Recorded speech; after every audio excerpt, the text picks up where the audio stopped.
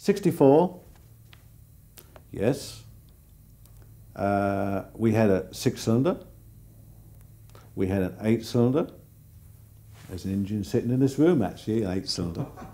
And we had a 12-cylinder. All Formula 1, 1.5 litres. None of them, except the 12, produced as much power as the Coventry Climax.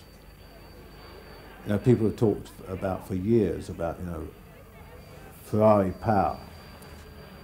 But the main thing that I recall in my period at Ferraris is that in fact we got cars which were very drivable and could be driven very hard indeed and would hang together. But the main thing, apart from 2 occasions, was that we always lacked power. And that's something which certainly the journalists never latched on to. And certainly power characteristics, because what power we did have was always at the top of the power range.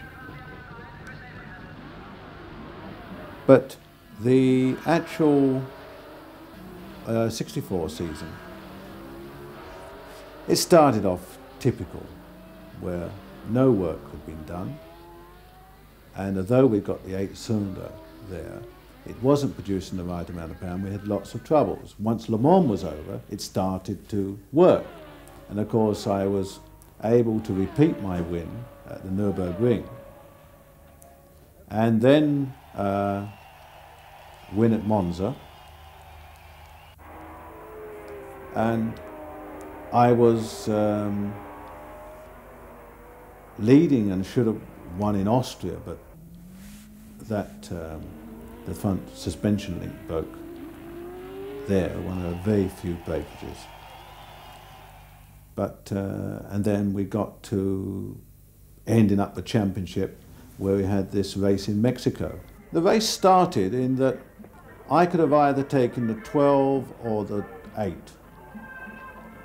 The 12 by that stage was going considerably faster than the 8 on occasions. But we had 2 big problems, fuel consumption and oil consumption. The fuel consumption wasn't a problem for Mexico because, of course, with the altitude, you could lean the mixture right up, and so it wasn't a problem. And so but we decided, for safety's sake, that I had to use the 8. And we started a race with it misfiring. Something which was probably due to them having leaned it up a little too much to try and get the optimum mixture and power output. And for a couple laps or so, it sort of didn't work. And by this stage, you had, I think, as Clark and Gurney, and there was Bandini and Graham. Well, I picked up on Bandini and Graham, and they were having a great dice.